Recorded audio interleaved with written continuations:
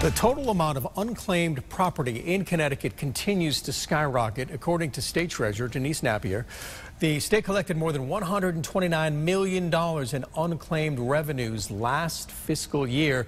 If you'd like to see if any of that money belongs to you, you can check out ctbiglist.com. That's ctbiglist.com. It includes some 1.5 million names and organizations that may be entitled to some $809 million in unclaimed property. We also have a link to that site from our News 8 app or also at our website, WTNH.com.